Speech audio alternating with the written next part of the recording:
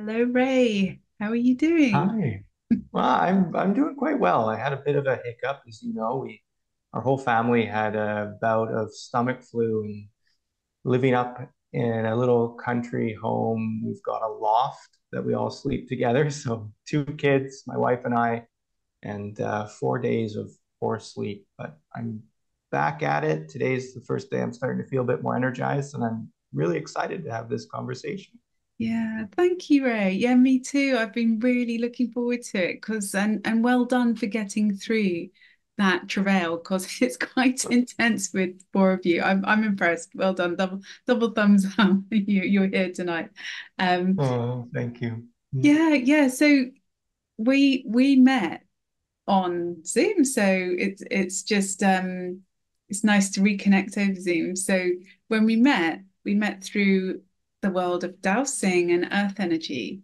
And Mm. you said something, and my radar started going woo woo woo when you talked about something that I've just Mm. currently reading about.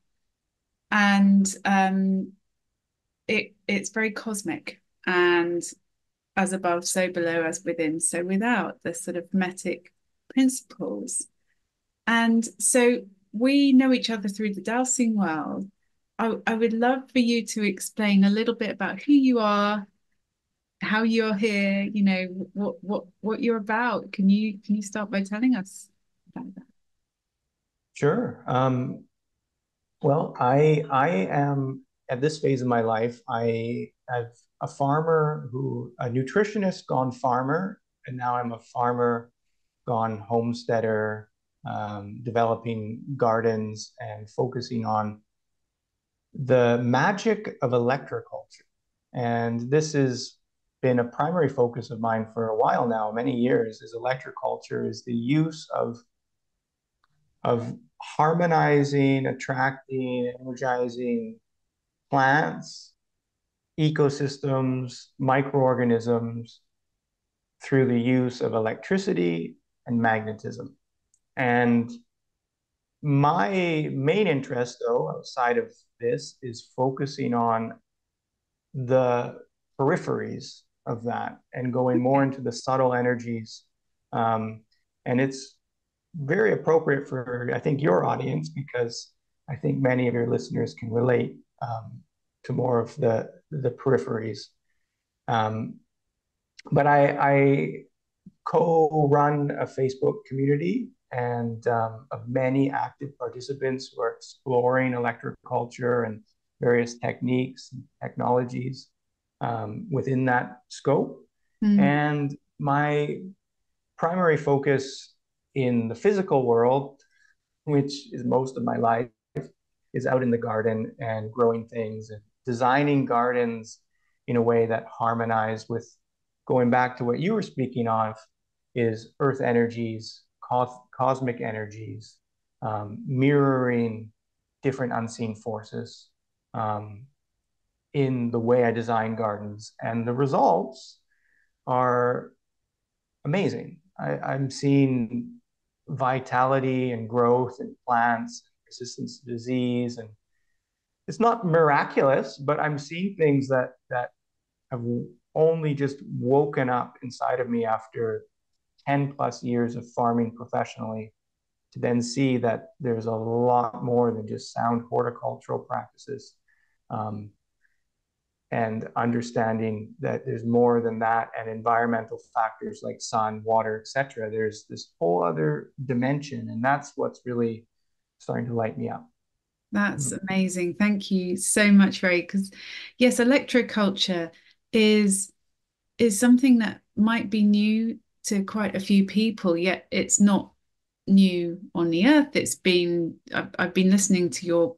podcast, and it's fascinating that there's this real history there.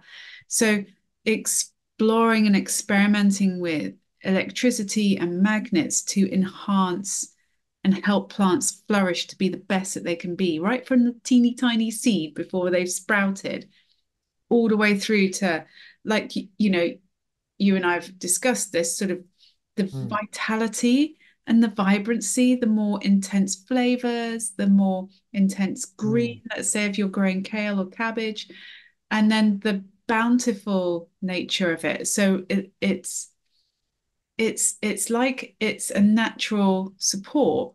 And there's a lot of scientific research behind it too. It's not, you know, let's say so Yeah, an untrodden. it's still just starting to enter the zeitgeist in certain circles, and I think most people are very skeptical at surface level, or looking at it and thinking, you know, this is nuts. How can this be? How could it not be present in agricultural sciences as a whole? Although there are some researchers and countries that are putting more energy into it, like China, as an example.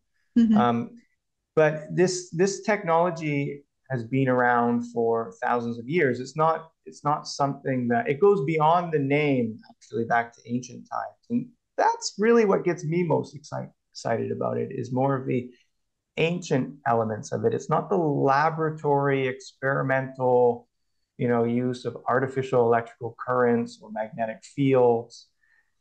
It's how to harmonize with existing electromagnetic forces, how mm, to understand them, how to redirect them, amplify them in a way that is going to facilitate life. yeah. And it opens up this whole other perception of reality. And for me, that's what gets me really excited, because there's this wonder that comes out when experimenting with certain techniques. And then suddenly you can see, oh my gosh, there's a whole world of things that I never knew existed. And most people have, even experts in academia, have no idea, horticultural sciences, of any of this stuff. And I'm going, how much more is out there at our fingertips that we can use and experiment with, that, practically, Yeah, that's and I can it's feel it. I can feel it yeah. when you say this, Ray. It's like, wow. And the our ancients, the ancestors, they knew this stuff more instinctively, let's say, or Mm, intuitively, and we were talking uh, previously a little bit about Patrick McManaway, who's an mm, amazing dowser who's grown up in the UK. He's based a lot in the US nowadays, I think, and he still builds and designs with geomancy, with earth energy, stone circles. And he's done a lot of evaluation and studying of them over many, many moons. And he's found mm, that they act like a giant battery. So mm, when you put your stones in a particular, it's not always a literal circle either. It's almost like a slight elliptical circle. And you mm, put certain stones with certain frequencies and resonance in a particular order. You can mhm. put your sack of grain that you want to charge up for that season's growth. If the intention for that stone circle has originally been conceived as something to help with the fruits of the earth and growing, each stone circle can have a particular intention. So it's about co-creating again with that consciousness and awareness and connection with the earth.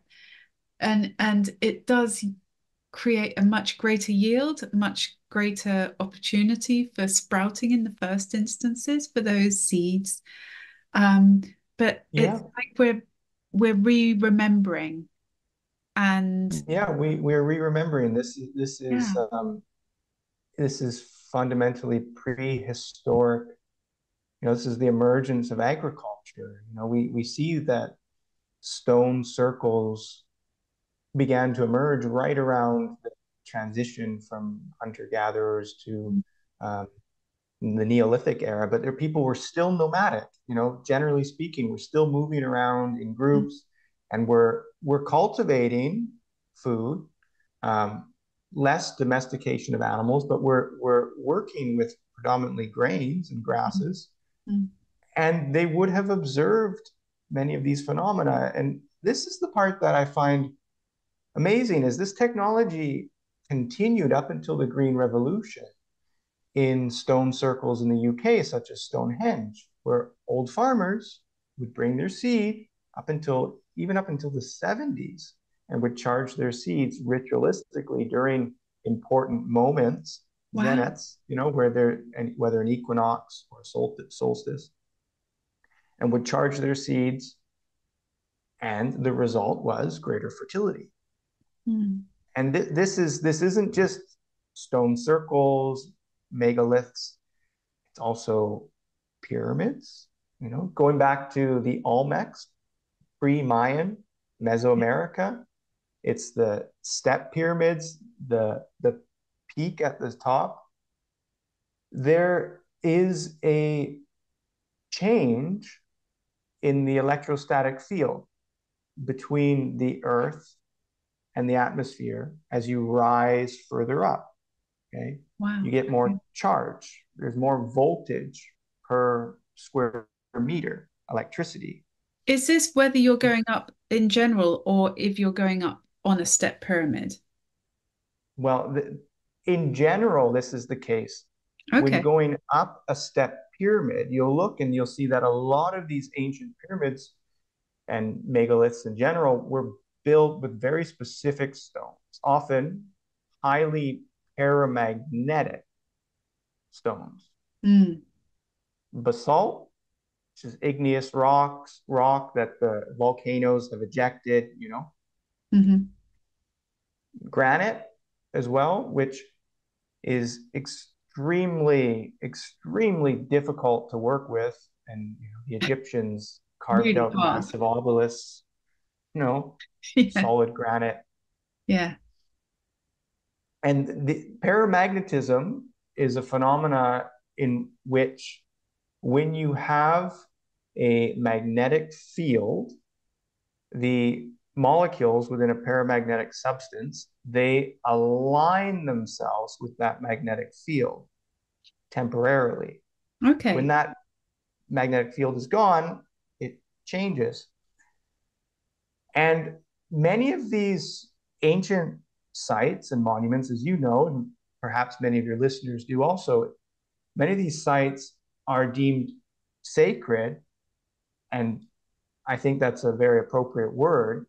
Mm. When you see the results of being in these spaces, Mm. uh, human consciousness, vitality in ecosystems and in plants, there's always associations to fertility gods, Mm. goddesses, Yeah. changes in water and how water functions as well.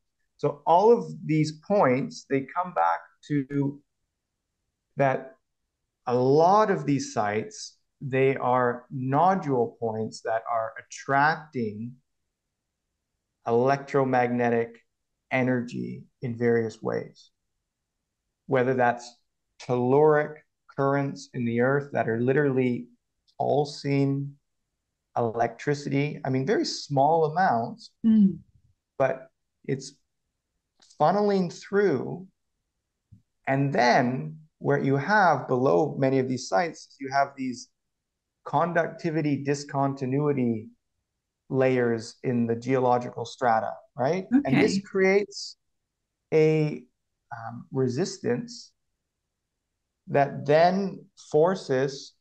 See, this is the thing: is magnetism runs perpendicular. Magnetic fields are perpendicular. So if you have electrical currents that are running in a horizontal plane, the magnetic fields are going to run vertical, Okay. Yeah. right? Got it. And when you have many of these points, they align them with stellar bodies because there is this relationship between energy as it's moving, that when it aligns at certain moments, like a lock and key principle, there is communication occurring at a distance. And this means that you can redirect energy that's naturally occurring for various purposes. And it has to do with geometry, it has to do with the angles and the precision. We see often the Fibonacci sequence encoded in the geometry, whether that's the Giza pyramids, that 51 degrees or 42, depending on which angle you're looking, or whether that's with the Nubian pyramids in Upper Egypt, which is Yeah. modern Sudan, that's 72 degrees. There are these layers of geometry that mirror the cosmos. And the step energy means the energy is rising up the pyramid because it's north, there'll be the north face, Yeah. and it rises up to the altar at which there is this the earth kissing the sun, so to speak, right? The union of opposites, the polarity. And when you have two intersecting circles of polarity, that point of intersection is the creativity point. It's where life emerges. And I think, from a symbolic standpoint, that's what we're seeing. There are many electrochemical phenomena at play that are well understood, with seed epigenetics and pre-charging. And there are researchers like Burke and Halberg, who wrote a book on this very topic of ancient agriculture and the use of their hypothesis of pyramids and megalithic sites charging seeds. And they documented through various devices, electrostatic voltmeters. They were able to see that this is happening, that there is a direct relationship between these forces. Yeah. And mimic this in miniature versions of pyramid technology and other techniques people are sharing in our Electroculture Beginners to Advanced Facebook community, which we can, if it's all right, we add a little link down in the description. Definitely. And 200,000 followers and more, growing strong. It's amazing. Almost 200,000. Yeah, it's in a matter of a couple of years. It's like something just like COVID happened, and suddenly everybody on the peripheries Yeah. who didn't follow the same paths were like, okay, it's time for new ways of thinking, and everything is now on the table, and Mm, curiosity is there, and let's mm. experiment and see what's possible. And I think it's the moment. It needs to be the moment for this stuff to come to the light, because Yes. we're in a crisis. Yeah. We are on the verge of potential mass famines. I hate to say it, but the global order as we know it is starting to shake. We're seeing the cement edifices are starting to get cracks and fissures, Mm, and an old way is on the way out. And unfortunately, historically, when these transitions happen, there's usually a lot of disruption, a lot of suffering.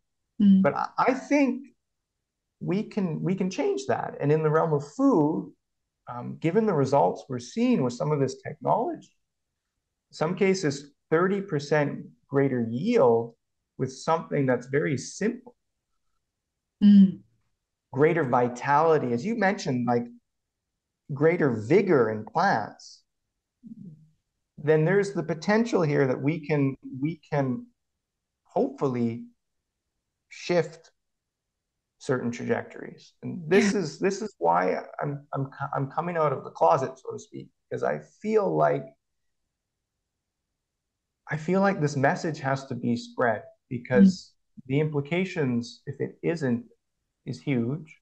mm, And if nothing else, those who are listening and are getting excited about the potential of these forces for growing high vitality food and regenerating ecosystems and mm, harmonizing themselves with their homes, their landscapes, creating sacred space, mm, um, amplifying alpha brainwave activity, um, redirecting Schumann energy frequencies in a localized area, um, mitigating electro smog, all of these things that the invisible rainbow, I can quote the book, all of ooh, these forces, it's it's often been about what can we be afraid of, as opposed to what can we do to mitigate, and not only mitigate, but actually um, transmute. Yes. And the bit that you were talking about, Ray, with Mm, feeling and the passion that you have about the sacred aspect of it, the honoring, the sort of, you know, the things around the periphery you've been talking about, because yes, there will be the straight linear journey that science will go through to, so, telluric currents are recognized, some different types of energies in the dowsing community, perhaps we might be familiar with and sort of able to converse on certain levels about. We can do experiments with energy that we can sense, the subtle energies, let's say, and hopefully those things will come together more and more. And hopefully with the work that you're doing with this community and with electroculture, and just how you are recognizing the patterns here, the mm, connections, the possibilities, and also honoring nature all the way through. mm, How can mm, we, a lot of us feel a bit separate from nature, especially if we're in an urban environment. We can do a little bit right in any of our rooms with a bit of a window. We can do electroculture. We can reconnect with how to feel magic about mm, growing, mm. see these lovely results. And actually, maybe I wonder if this is me supposing and guessing, if something is thriving because our intention combined with magnetism and natural electro sort of currents that can be running the earth, or we can use electrical sources as well, maybe less water might be required as well. Or maybe we Well, could operationally absolutely. support the water too, Mm. to make it even more nourishing and whole. Yeah, I mean the water element, there's an entire world of possibility around water. Oh, yeah. And you were pulling on a few things though. I was hearing people feeling disconnected, isolated. There are many people listening who might not have access to a garden. Mm, They don't have the luxury that I have of a homestead. You mm, might dream of it, and I hope you achieve that. mm. But many people, and most people, in fact, are living in apartments, are disconnected from the earth. And there are many people who want to reconnect with the earth. Yeah. And I want to touch on that in a moment. But before I do, as you're speaking about water and consciousness and these other phenomena, I want to tell you a story. Can I Go tell for you a it. story when I was in Yes, my early please. 20s? I would love to hear So it, Ray. Thank you. this is one of those formative experiences that I kept in my back pocket for years, and it wasn't until only recent that I started to discover what had happened and what was likely some of the phenomena at play. So this is really cool.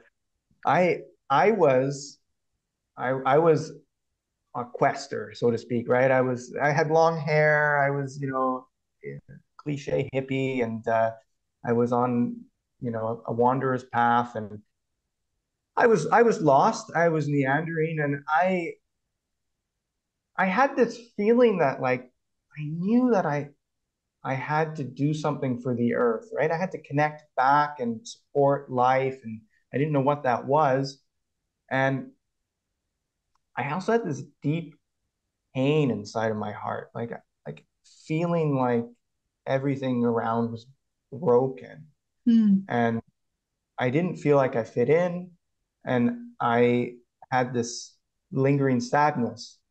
Um, and I came across a community of people who were doing a ceremony in a teepee yeah. it was called a Native American church, which is linked with Navajo Navajo Indians in the southwest, the Yeah. four quarter states. Um, with some New Age elements, some Christian elements. It's very bizarre when you think of the way cultures intersect. But this ceremony inside a teepee with the use of peyote in small quantities as a stimulant to stay focused and awake, Yeah. all night chanting inside the teepee, indigenous prayer songs with intention as an individual and as a group. And what happened in this experience, it was insane. This is going to come right back to water. Okay. This was on an equinox, Okay. and adjacent to the teepee on the property was this pond. And it was a healthy pond, nothing wrong with it. But collectively, we had the main intention of focusing on water because the water element we felt, and I still feel, is the, if you were to take the five elements, is the element that we need the most right now, right? We need the balancing of the water against the fire. And we're doing this ceremony and we're chanting and we're praying. Some people are vomiting from the peyote. It's a purifier. Mm. There's some discomfort. There's a lot of cathartic energy happening. And in the center of the teepee, there's this beautiful fire that's been slowly been the ashes have been used to create a crescent moon. And the opening of the teepee is facing east, the rising sun. And at dawn, as the sun penetrates through the teepee, it pierces the center of the fire of what remains. And what happened was extremely bizarre. So imagine this. We're still chanting, and the sun is starting to enter in. And as if out of nowhere, we could hear this audible pulsing hum that was spinning, vortexing around us inside this teepee, going clockwise. And every time it would pass through the ear level of the head, it would make this.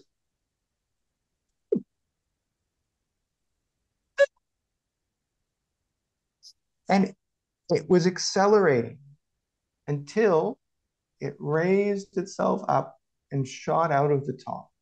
Now, some of you listening might think that this is maybe hallucinogenic. You did peyote after all. If it was a group hallucination because everybody around me was experiencing the same thing. And if that was only in isolation, I would denounce it and say, well, leave it to skepticism and be done with it.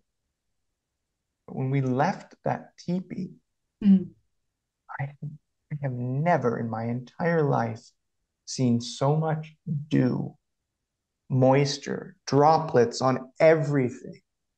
Everything was alive with, remember the original intention? Purifying the water.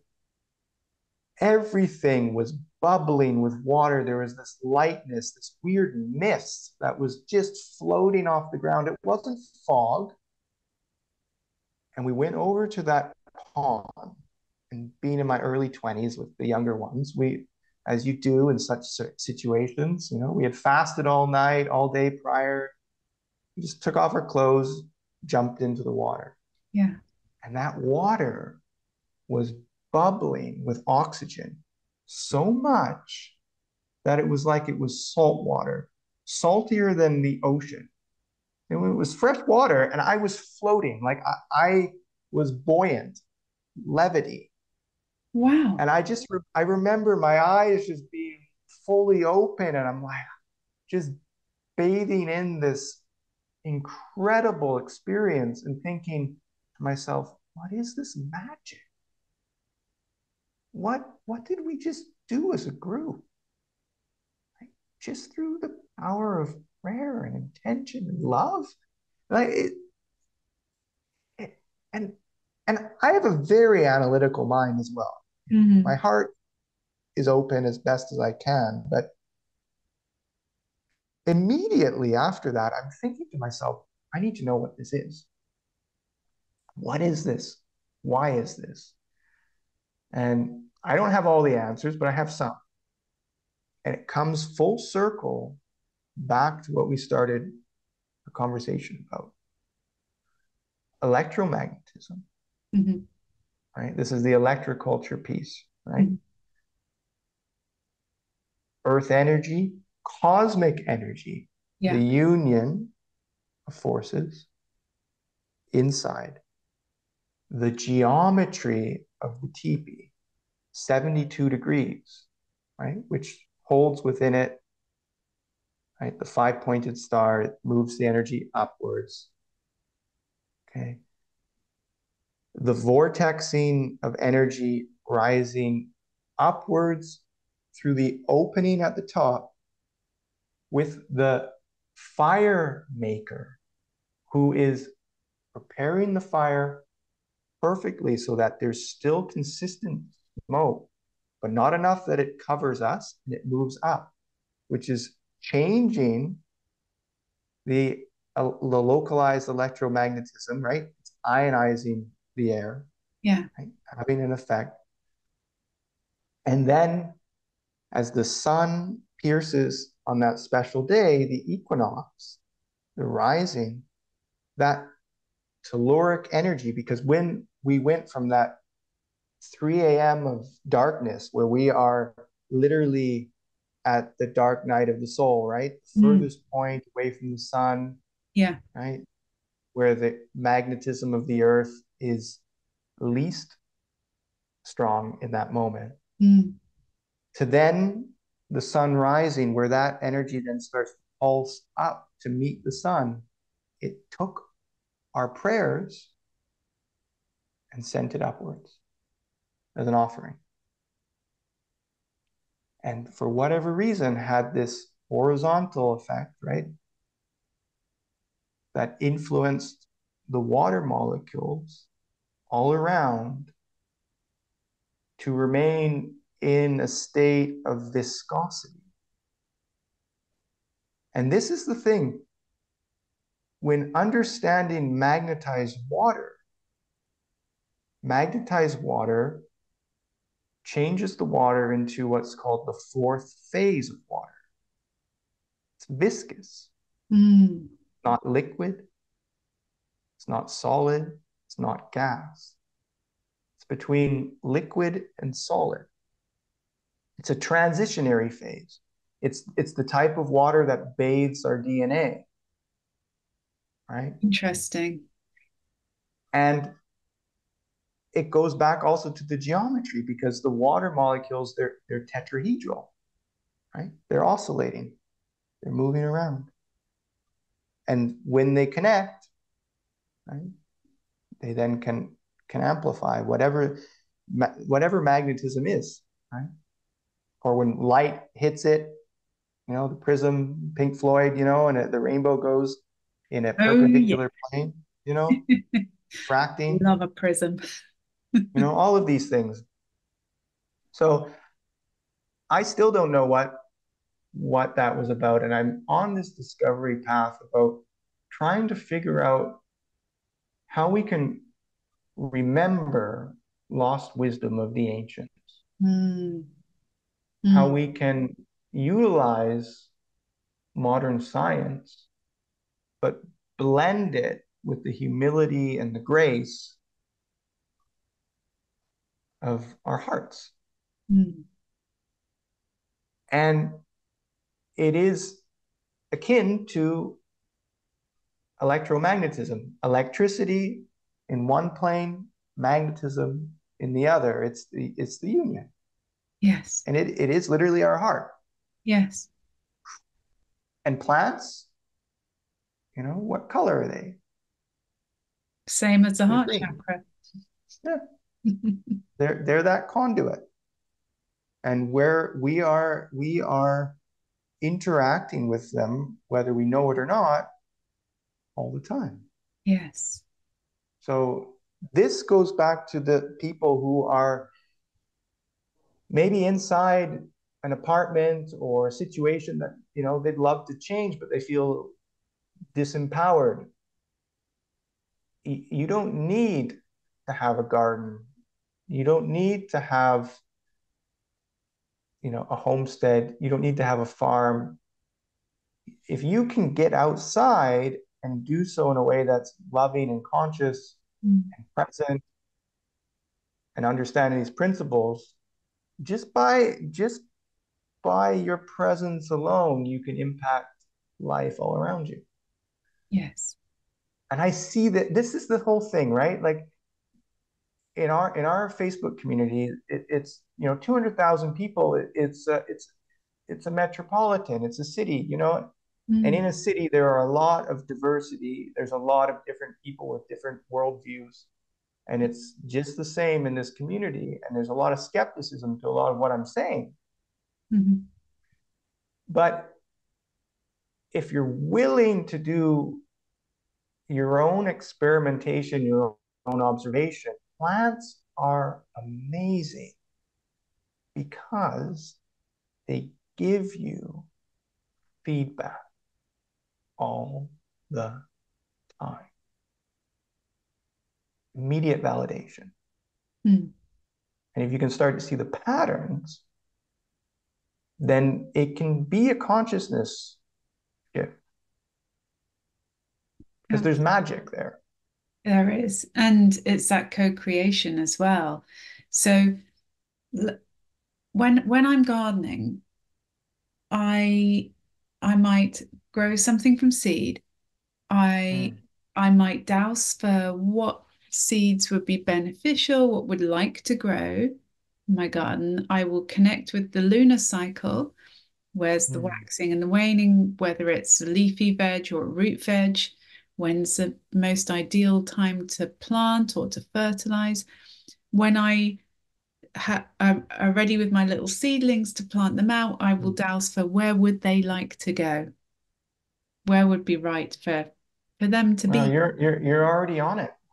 Look at you. So, Kudos. but that's what I do, and I love working with and tuning in with the elementals sort of kingdom, let's say, Mm. which the ancient cultures always knew. You know, they would talk about devas or plant Devas, spirits. fairies. Yeah, That's right. fairies. You know, you have the fairy or fae folk or people under the hill, you know, leprechauns, whatever characters you have looking after the growing of the plants, the growing Mm, energies. And then you have the gnomic kingdom looking after the structure, the crystalline, the sort of, and also apparently been hearing mm, about being almost like shepherds for the energy lines that run through the planet. They keep them mm. happy, they keep them marshaled and They shiny. use them like super highways. Yeah, for consciousness, right? Like that little dance there, right? So if I'm doing that, so I try to cook consciously, source consciously, garden consciously, be in the moment and love, love, love, and appreciate and feel gratitude for everything. How would I use electroculture Mm, to help me, let's say, help the plants live their best life? And co-create together. What would I do? Because I've seen pictures of pyramids, mm, spirals in copper, right? And is mm. that the metal because it's such a conductive metal? But how would I explore that? How would I get going? Because I really want to try. I'm so excited, and your storytelling is absolutely so compelling and Thank you. magnetic. I just want to Mm. go and play and have fun and experiment. Well, the gateway to electroculture has been the spiral antenna. Okay, it's been creating a spiral and doing that with a conductive wire, Mhm. 2 to 3 millimeters in Mhm. thickness, copper or aluminum, soft wire that you can move, right? there are molds specific that are within the Fibonacci sequence. A little insider tip: if you want to start with a spiral, is you can make a circle, right? Yeah. You Yeah. take the wire and you start from the center and you wrap it around in 2 dimensions, flat plane, Yeah. where every part touches, and then you grab the center and you pull it up and you get your coil. Yes. Great. And the principle of the coil, the spiral, from a scientific standpoint, there are many other theories, which we don't have enough time to go into, magnetic monopoles and various exciting rabbit holes. But the easiest way to understand it is that what it's doing, why it's called an antenna, is that it is taking radio waves, and when that radio wave hits the metal, it's releasing electrical current that is traveling down the spiral. And in this case, you run a wire down towards your plant. You can have a bamboo stick, you can have a piece of wood. You run that wire down, and it's bringing micro doses of electrical current. And that is stimulating the microbial life in the soil, Oh, wow. nutrient exchange.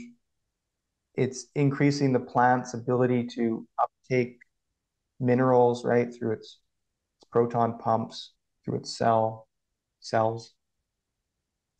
It's increasing the water holding capacity of the soil with the electrical charge, minerals being held in soil, etc. The spiral antenna is the gateway.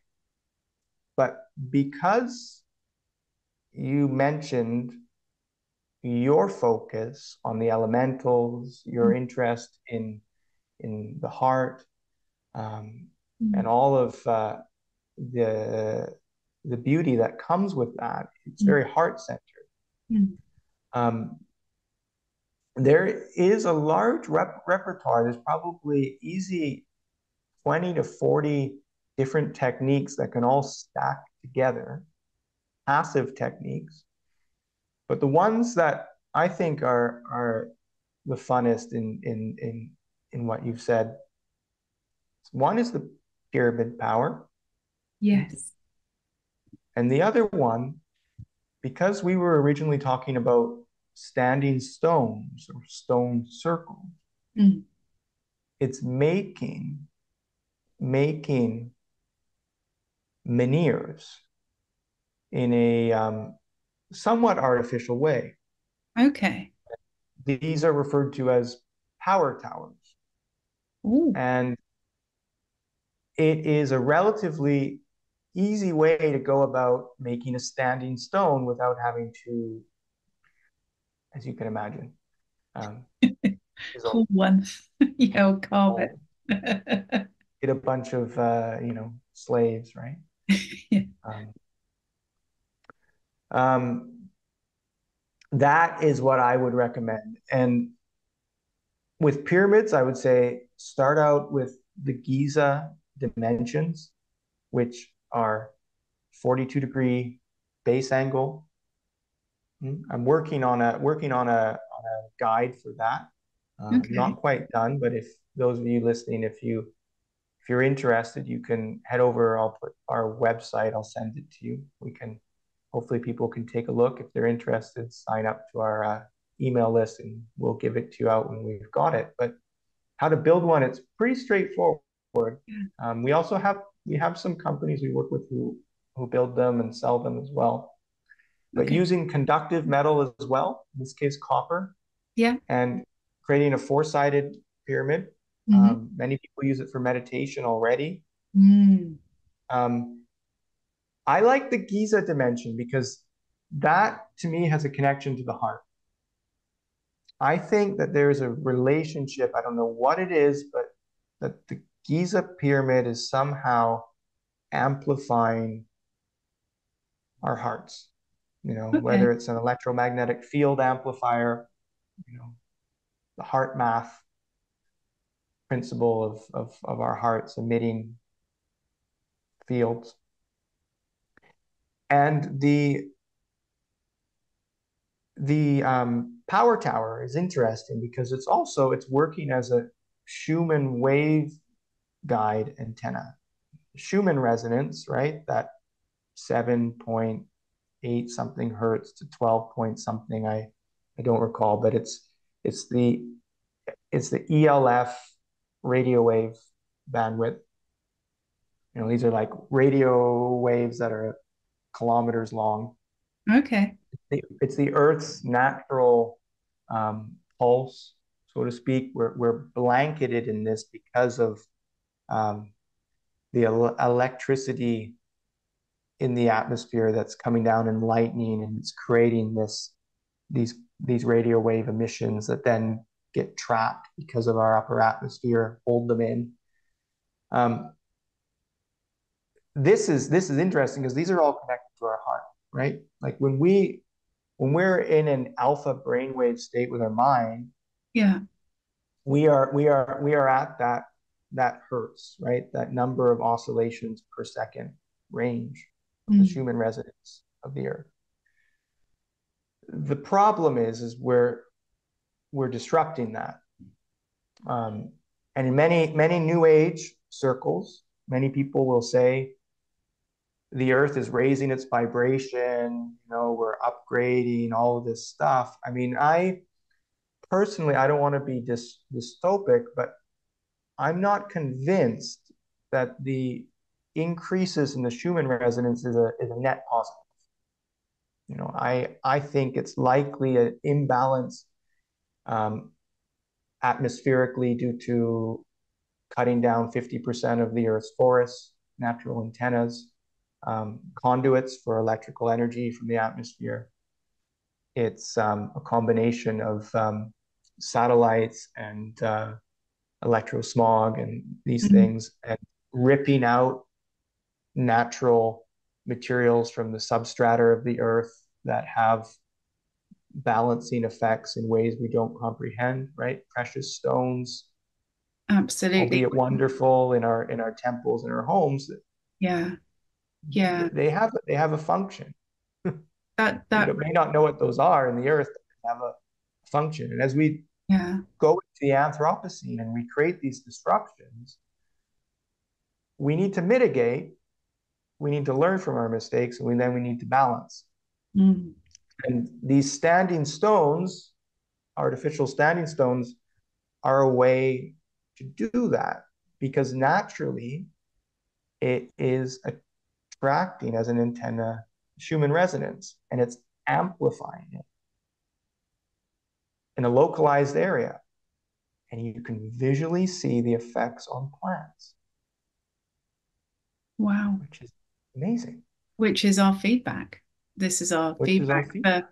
for the, let's say, invisible and or subtle energies that people, some of us can feel, just, Mm. we can we're sensitized, let's say, we can feel these feelings. So when you were talking about, let's say, the effect that mining or, doing things to the earth that may not be beneficial for the harmonic frequencies, resonance around us. When I've driven on a motorway, that's like a freeway, through a place which has a big hill that's been cut into quite Mm. significantly in order to help the road go straight or, not go like that. um, I do feel I do feel like there's a gap, and the earth energies that hitherto had run under that hill in, let's say, a bit like earth energy train lines, or, that kind of equivalent where you have places, the energy lines go from one place to another. They can undulate, they can sort of Mm. go in whatever path they go in. But when it feels like that's been severed, energetically, I've been called to join them together to repatch them up. It's almost like a Stitch them. yeah, yeah, because you can do this, you can help, you can balance and rejoin with your intention and with your open heart. Um, and wanting to be of service. You can feel the energies and you can feel them being made whole again because it feels like they just don't know how to retether. And just by intervention, you can do this. And Mm. the like you've been saying about menhirs and the generative power of the spiral, it's quite powerful, isn't it? It's a limitless thing. If you let a spiral keep on spiraling, when's it going to end? It's not going to end. It's just going to keep on going. um, because Yeah, there's no there's no full stop. There's no gate, is there, to stop the spiral expanding? it And depends. It depend. I think it depends on its dimension. You know, if it's moving as a corkscrew, you know, yeah, yeah. that does seem rather infinite. If it's you know, because this is the thing that I rarely say because there's often never a moment to do it. But the spiral as a symbol is in electroculture is really special Hmm. because the tip of it, the tip of it, right, from the top, but then each of the concentric rings begin to get wider. The tip of it is a nexus. It's the initial start. It's like the point from nothing to something. Hmm. And when you think of the Fibonacci sequence, right? Hmm. Like the 1, 2, 3, and then 3 and 2 become 5, Hmm. 5 and 3 become 8. It is birthing from what came before it. Yes. But conceivably, there is a nexus point where energy is entering in to the material world from the vacuum, right? Hmm. Free energy, Yeah. some form, whether you could call it orgon, whether you'd call it chi or prana, Hmm. you know. And there are different nexuses, whether it's in the center of a sun and you've got the fusion reactions, you know, and the hydrogen gas moving through galactic filaments that are pulsing, connecting suns together that are allowing the reactions to occur, or whether you have a nexus point at a geospiral that you douse in your backyard where there are intersecting currents that then unite in a nexus and rise out of the top. There are all these points, these central points metaphorically of circles Hmm. that are all interconnecting. And for me, philosophically, this is the interconnected web of life in its greatest beauty. And our heart, our heart is a nexus, Hmm. right? So that intention that you're setting to stitch and to repair, it's as if you are bringing creative energy from God, right? The creation source, whatever you want to call it. You're bringing it into the world. You're starting from that zero in the Fibonacci sequence as you move out, and from nothing becomes something, but it becomes from chaos becomes harmony and order, and geometry and form take shape, and life emerges, Hmm. right? Hmm. So I find it all very, very beautiful.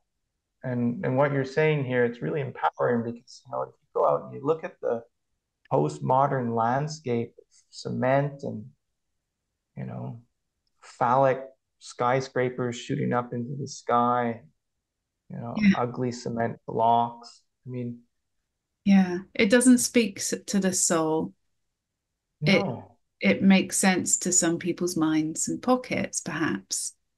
It, Mm, I find in particular brutalist architecture is really tough for me to aesthetically imbibe. I kind of want, mm, there's some places in London near the River Thames that are quite iconic for that era, and it's just concrete and the way the water just sort of stains it. It just feels like there's weeping going on, and it's just mm, like it's so far away from that beautiful Fibonacci spiral, mm.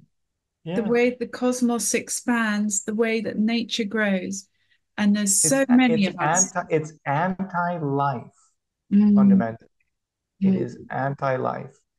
mm. It is why communist era architecture, which was removing our connection to anything sacred and Yes. putting the focus on the state, right? Collective, Mm, channeling that human psyche, that energy into artificial power. Instead of worshiping the creator or worshiping our creation, so to speak. But then yes. in the process, we're creating the most ugliest landscape that you could potentially imagine, that is the grayest, dullest, lifeless, soulless, void, nihilistic, empty feeling.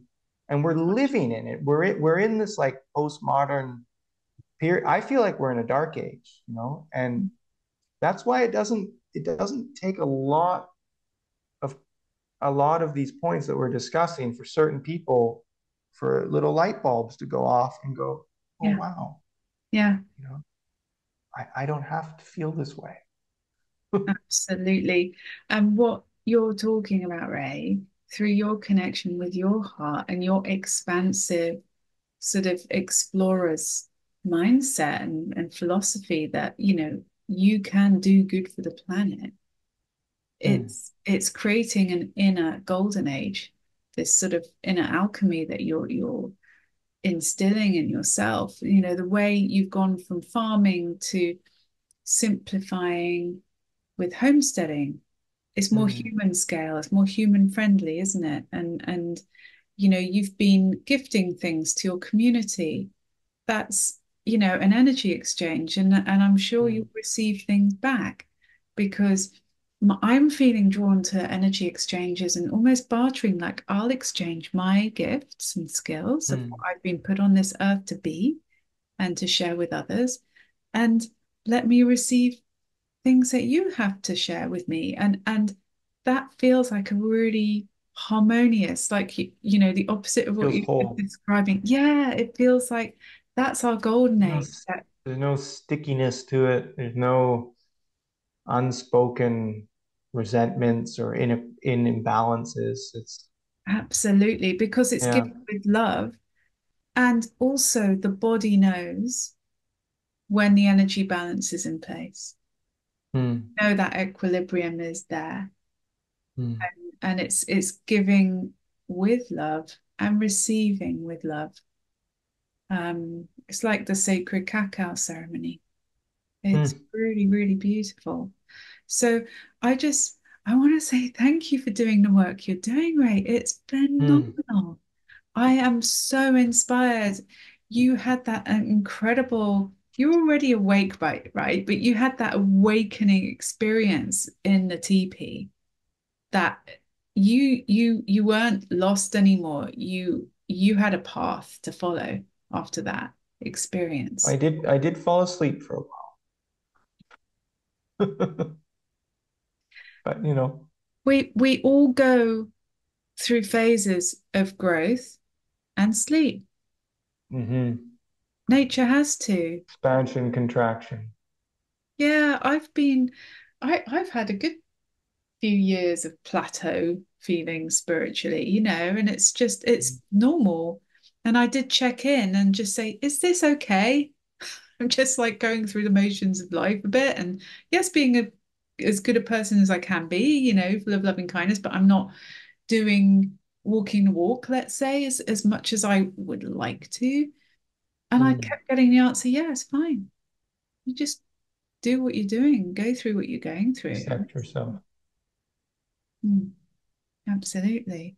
Well, thank you. I was really, really happy to have you reach out and have this conversation. And I feel like there are many, many points we could still go down, but Oh yeah, loads. You know, when you have a cartoon character, lots of ideas. I've just got so many little sparkles going around, right?